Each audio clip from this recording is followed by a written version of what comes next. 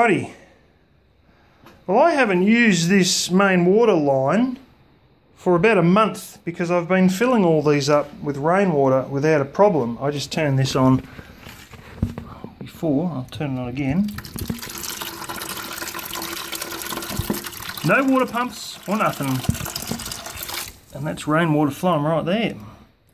So the old tank that's coming out of us, well, we bought it in 1995 and my uncle had it over here for the last 12 to 15 years, and there might be a bit of a tannin build up, but in all honesty most of that that's just rinse water, so it's not going to be exactly as clean as what's coming straight out anyway, but you get a fair bit and you see a bit of a brown tinge to it.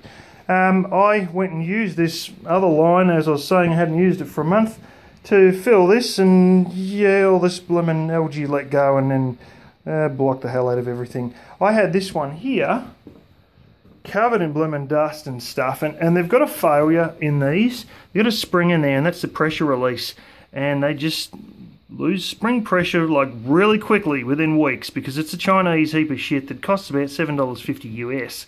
Yeah, that's how cheap it is. So I've got to put in silicone inside the damn thing, and yeah, but that one's got all sludge in it, although that is probably cleanable, as you're going to take a fair bit of rinsing.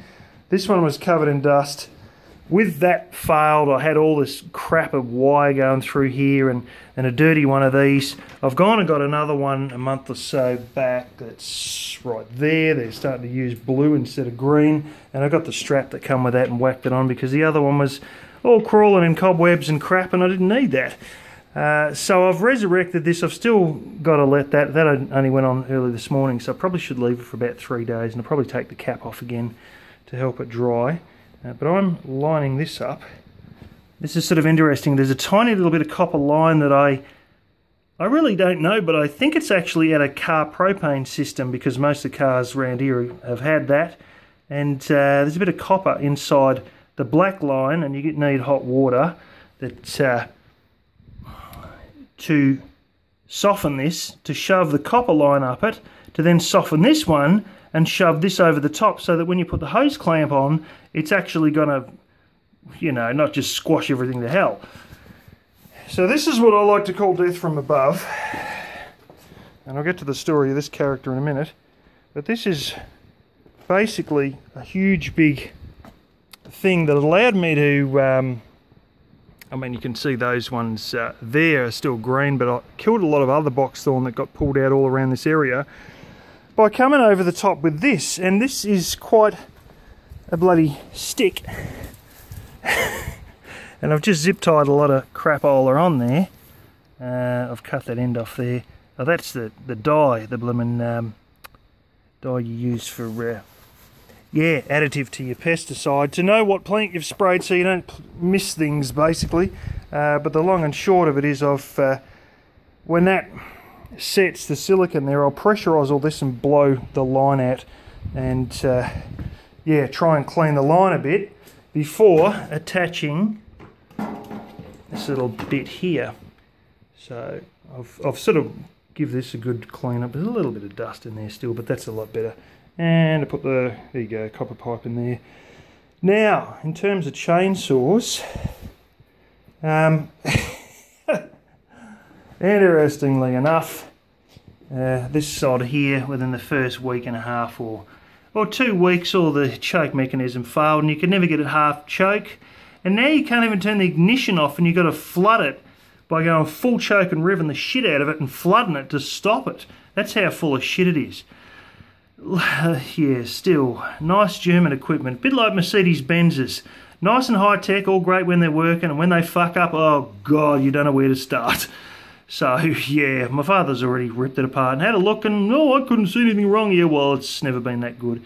Anyway, a lot of these chains are getting fairly bloody thin on it. There's a few more sharpens in some of them. There's supposed to be 5 chains. I think I lost one. I've got that many chains, that many cheap shit burnt out chainsaws that I've had over the years. It's just, you lose track of what's what, you know. But anyway, onto this one out here. I bought this back in 2010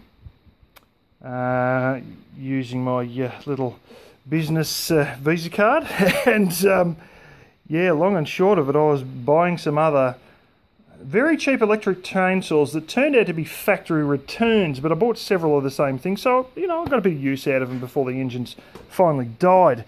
GMC, some of you will know what that brand was. It's a former brand that was Chinese built, but it's Australian owned and designed.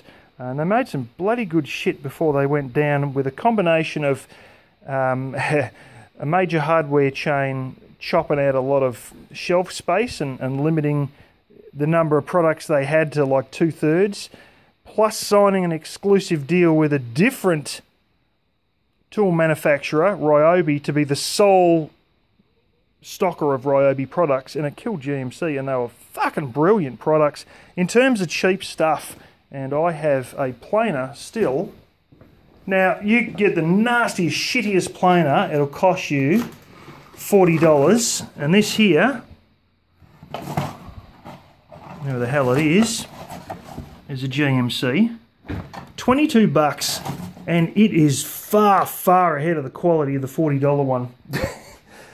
You know, Chinese stuff, but it was the higher end of all the Chinese-made stuff with an Australian company. But while I was getting those, I saw this here for $140, read about 95 US dollars on clearance.